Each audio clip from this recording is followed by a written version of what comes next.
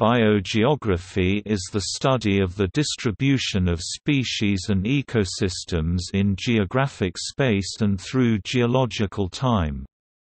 Organisms and biological communities often vary in a regular fashion along geographic gradients of latitude, elevation, isolation and habitat area.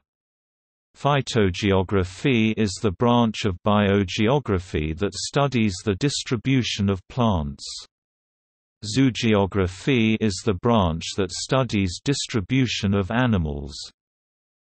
Knowledge of spatial variation in the numbers and types of organisms is as vital to us today as it was to our early human ancestors, as we adapt to heterogeneous but geographically predictable environments. Biogeography is an integrative field of inquiry that unites concepts and information from ecology, evolutionary biology, geology, and physical geography. Modern biogeographic research combines information and ideas from many fields, from the physiological and ecological constraints on organismal dispersal to geological and climatological phenomena operating at global spatial scales and evolutionary time frames. The short-term interactions within a habitat and species of organisms describe the ecological application of biogeography. Historical biogeography describes the long-term, evolutionary periods of time for broader classifications of organisms. Early scientists, beginning with Carl Linnaeus, contributed to the development of biogeography as a science. Beginning in the mid-18th century, Europeans explored the world and discovered the biodiversity of life. The scientific theory of biogeography grows out of the work of Alexander von Humboldt (1769–1859), Hewitt Cottrell Watson (1804–1881), Alphonse de Candolle (1806–1893), Alfred Russel Wallace (1823–1913), Philip Lutley Sclater (1829–1913), and other biologists and explorers.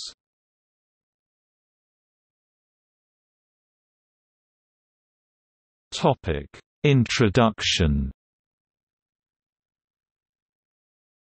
The patterns of species distribution across geographical areas can usually be explained through a combination of historical factors such as speciation, extinction, continental drift, and glaciation. Through observing the geographic distribution of species, we can see associated variations in sea level, river routes, habitat, and river capture. Additionally, this science considers the geographic constraints of landmass areas and isolation, as well as the available ecosystem energy supplies. Over periods of ecological changes, biogeography includes the study of plant and animal species in their past and/or present living refugium habitat, their interim living sites, and/or their survival locales. As writer David Quammen put it, "Biogeography does more than ask which species and where. It also asks why. And, what is sometimes more crucial, why not?" Modern biogeography often employs the use of geographic information systems (GIS) to understand the factors affecting organism distribution, and to predict future trends in organism distribution. Often mathematical models and GIS are employed to solve ecological problems that have a spatial aspect to them. Biogeography is most keenly observed on the world's islands. These habitats are often much more manageable areas of study because they are more condensed than larger ecosystems on the mainland. Islands are also ideal locations because they allow scientists to look at habitats that new invasive species have only recently colonized and can observe how they disperse throughout the island and change it. They can then apply their understanding to similar but more complex mainland habitats. Islands are very diverse in their biomes, ranging from the tropical to Arctic climates. This diversity in habitat allows for a wide range of species study in different parts of the world. One scientist who recognized the importance of these geographic locations was Charles Darwin, who remarked in his journal, "The zoology of archipelagos will be well worth examination." 2 chapters in On the Origin of Species were devoted to geographical distribution.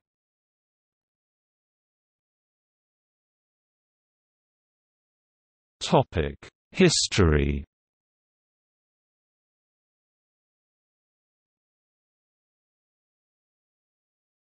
Topic: 18th century. The first discoveries that contributed to the development of biogeography as a science began in the mid-18th century, as Europeans explored the world and described the biodiversity of life. During the 18th century, most views on the world were shaped around religion and, for many natural theologists, the Bible. Carl Linnaeus, in the mid-18th century, initiated the ways to classify organisms through his exploration of undiscovered territories. When he noticed that species were not as perpetual as he believed, he developed the mountain explanation to explain the distribution of biodiversity. When Noah's Ark landed on Mount Ararat and the waters receded, the animals dispersed throughout different elevations on the mountain. This showed different species in different climates, proving species were not constant. Linnaeus' findings set a basis for ecological biogeography.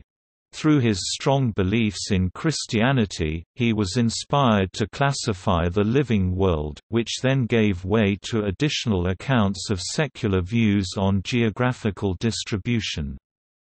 He argued that the structure of an animal was very closely related to its physical surroundings. This was important to a George Louis Buffon's rival theory of distribution. Closely after Linnaeus, Georges-Louis Leclerc, Comte de Buffon observed shifts in climate and how species spread across the globe as a result. He was the first to see different groups of organisms in different regions of the world. Buffon saw similarities between some regions which led him to believe that at one point continents were connected and then water separated them and caused differences in species. His hypotheses were described by his books, Histoire naturelle, and Générale et particulière, in which he argued that varying geographical regions would have different forms of life. This was inspired by his observations comparing the Old and New World, as he determined distinct variations of species from the two regions. Buffon believed there was a single species creation event, and that different regions of the world were homes for varying species, which is an alternate view than that of Linnaeus. Buffon's law eventually became a principle of biogeography by explaining how similar environments were habitats for comparable types of organisms.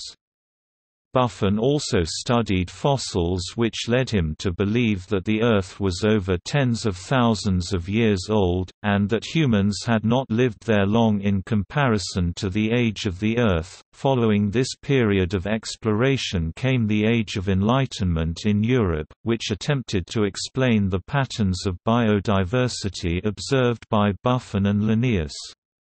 At the end of the 18th century, Alexander von Humboldt, known as the founder of plant geography, developed the concept of physique générale to demonstrate the unity of science and how species fit together.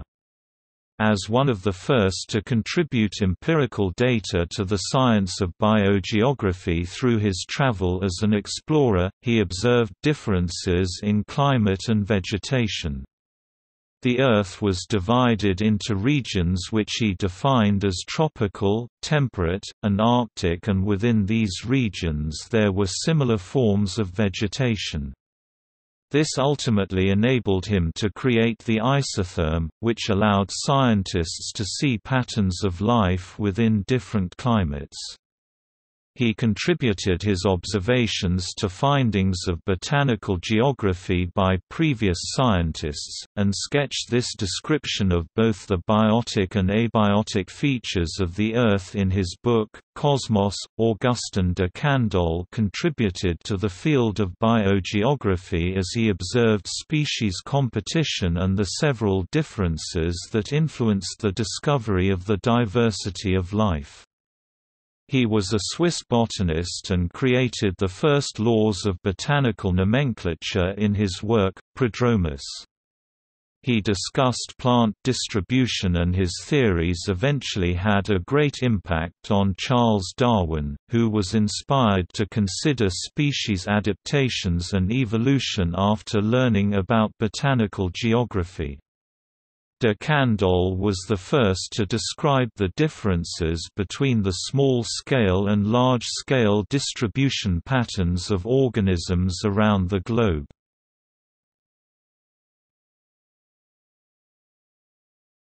Topic: 19th century.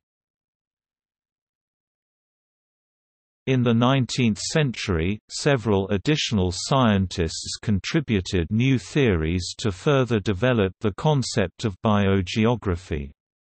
Charles Lyell, being one of the first contributors in the 19th century, developed the theory of uniformitarianism after studying fossils. This theory explained how the world was not created by one sole catastrophic event, but instead from numerous creation events and locations. Uniformitarianism also introduced the idea that the Earth was actually significantly older than was previously accepted. Using this knowledge, Lyell concluded that it was possible for species to go extinct. Since he noted that Earth's climate changes, he realized that species distribution must also change accordingly. Lyell argued that climate changes complemented vegetation changes, thus connecting the environmental surroundings to varying species. This largely influenced Charles Darwin in his development of the theory of evolution. Charles Darwin was a natural theologist who studied around the world, and most importantly in the Galapagos Islands. Darwin introduced the idea of natural selection, as he theorized against previously accepted ideas that species were static or unchanging. His contributions to biogeography and the theory of evolution were different from those of other explorers of his time, because he developed a mechanism to describe the ways that species changed. His influential ideas include the development of theories regarding the struggle for existence and natural selection. Darwin's theories started a biological segment to biogeography and empirical studies, which enabled future scientists to develop ideas about the geographical distribution of organisms around the globe. Alfred Russel Wallace studied the distribution of flora and fauna in the Amazon basin and the Malay archipelago in the mid-19th century. His research was essential to the further development of biogeography, and he was later nicknamed the "father of biogeography." Wallace conducted fieldwork researching the habits, breeding and migration tendencies, and feeding behavior of thousands of species. He studied butterfly and bird distributions in comparison to the presence or absence of geographical barriers.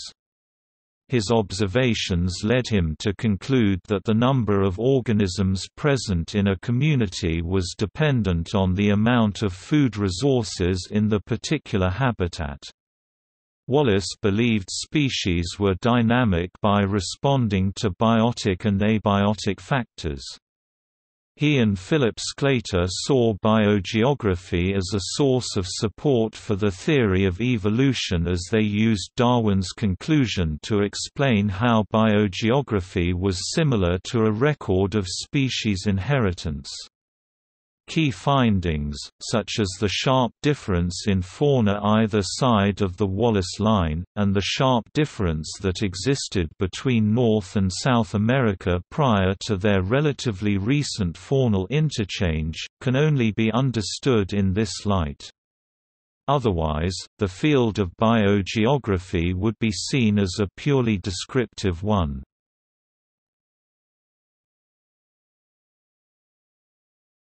20th and 21st century.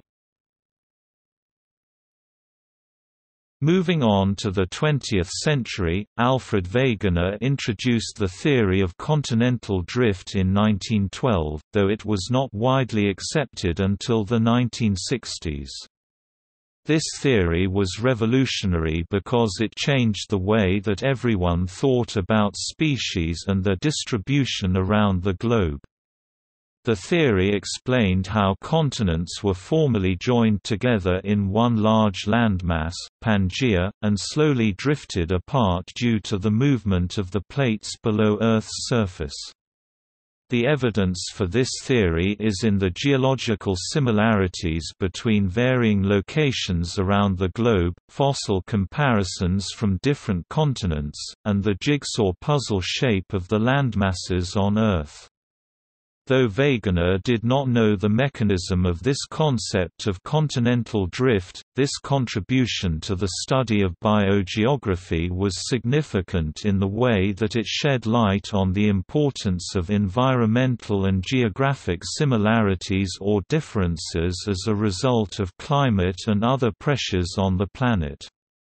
Importantly, late in his career Wegener recognized that testing his theory required measurement of continental movement rather than inference from fossil species distributions. The publication of The Theory of Island Biogeography by Robert MacArthur and E.O. Wilson in 1967 showed that the species richness of an area could be predicted in terms of such factors as habitat area, immigration rate and extinction rate. This added to the long-standing interest in island biogeography. The application of island biogeography theory to habitat fragments spurred the development of the fields of conservation biology and landscape ecology. Classic biogeography has been expanded by the development of molecular systematics, creating a new discipline known as phylogeography. This development allowed scientists to test theories about the origin and dispersal of populations, such as island endemics. For example, while classic biogeographers were able to speculate about the origins of species in the Hawaiian Islands, phylogeography allows them to test theories of relatedness between these populations and putative source populations in Asia and North America. Biogeography continues as a point of study for many life sciences and geography students worldwide, however, it may be under different broader titles within institutions such as ecology or evolutionary biology. In recent years, one of the most important and consequential developments in biogeography has been to show how multiple organisms, including mammals like monkeys and reptiles like lizards, overcame barriers such as large oceans that many biogeographers formerly believed were impossible to cross. See also oceanic dispersal.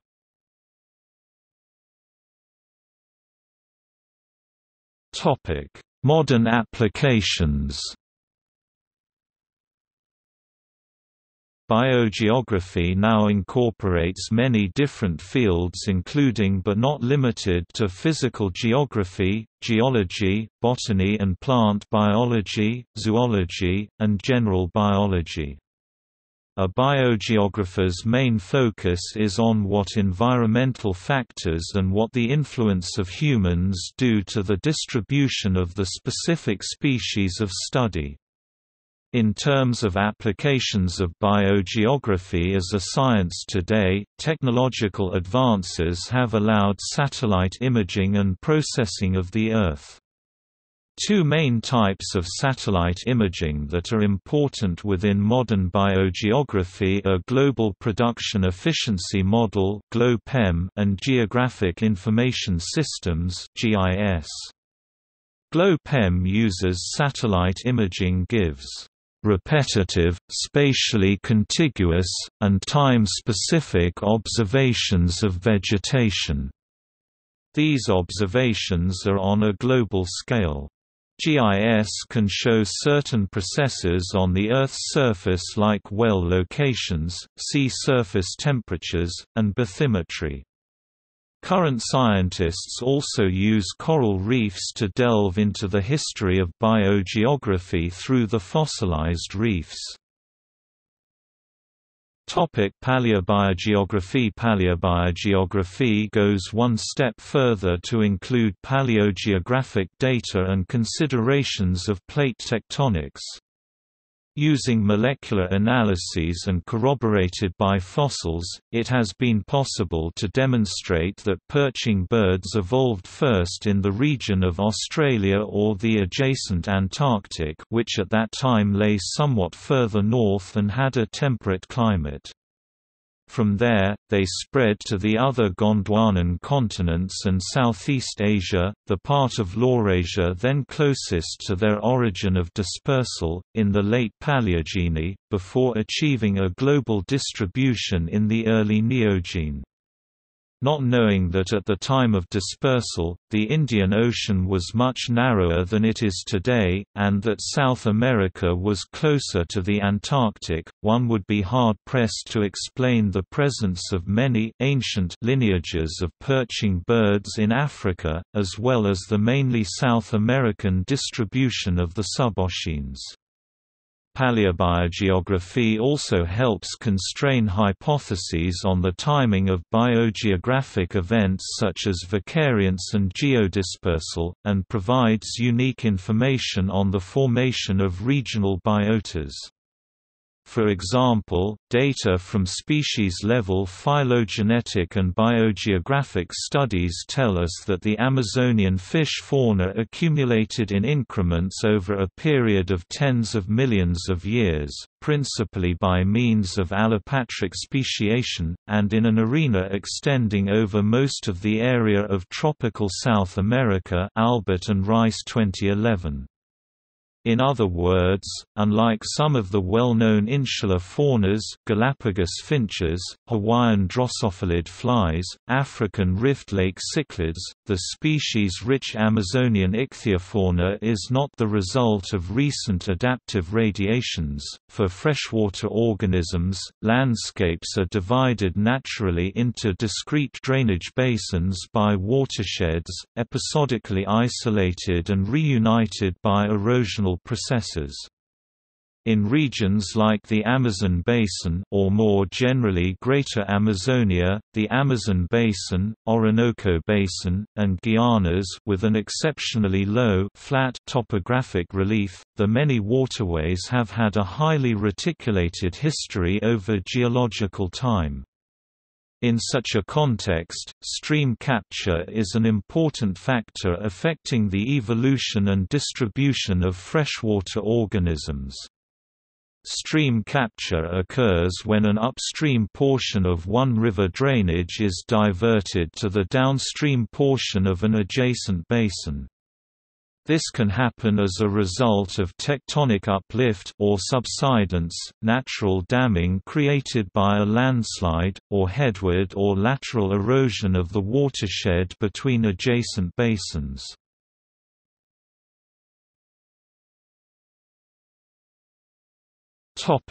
Concepts and fields. Biogeography is a synthetic science, related to geography, biology, soil science, geology, climatology, ecology and evolution. Some fundamental concepts in biogeography include allopatric speciation, the splitting of a species by evolution of geographically isolated populations. Evolution, change in genetic composition of a population. Extinction, disappearance of a species. Dispersal, movement of populations away from their point of origin, related to migration. Endemic areas. Geodispersal, the erosion of barriers to biotic dispersal and gene flow, that permit range expansion and the merging of previously isolated biotas. Range and distribution. Vicariance, the formation of barriers to biotic dispersal and gene flow, that tend to subdivide species and biotas, leading to speciation and extinction. Vicariance biogeography is the field that studies these patterns.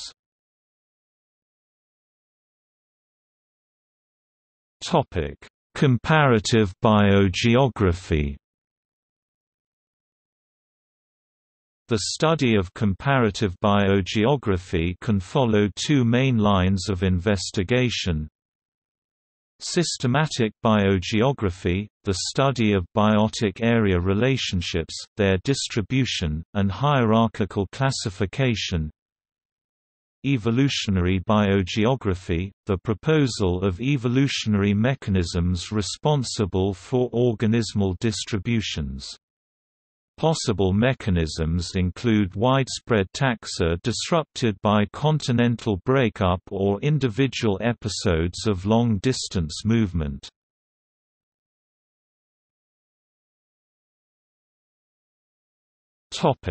Biogeographic regionalisations.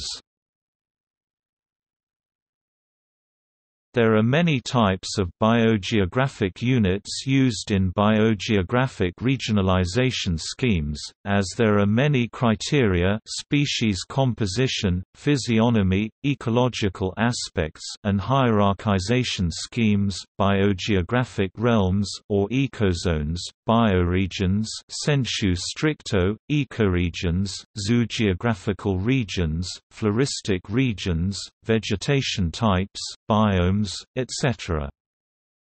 The terms biogeographic unit, biogeographic area or bioregion sensu lato, can be used for these categories, regardless of rank.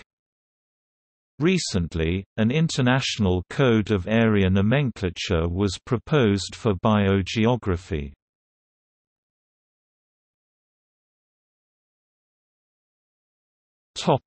See also: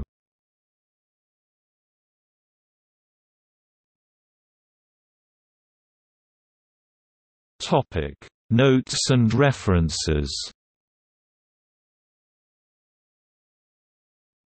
Further reading: Albert, J.S., and R. E. Rice 2011.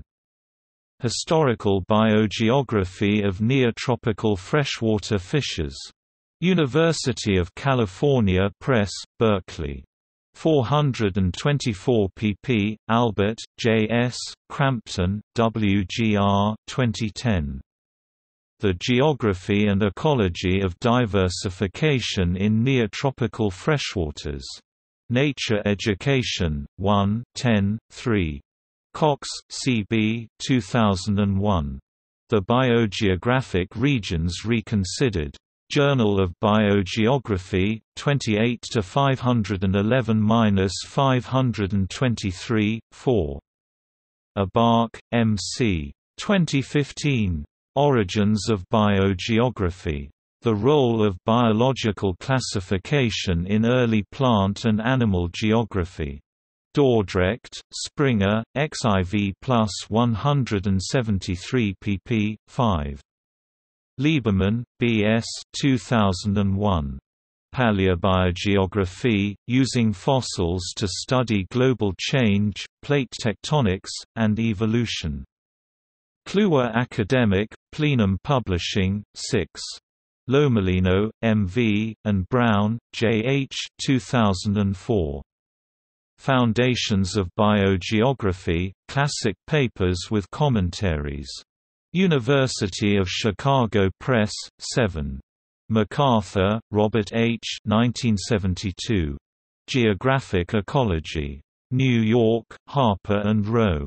McCarthy, Dennis 2009.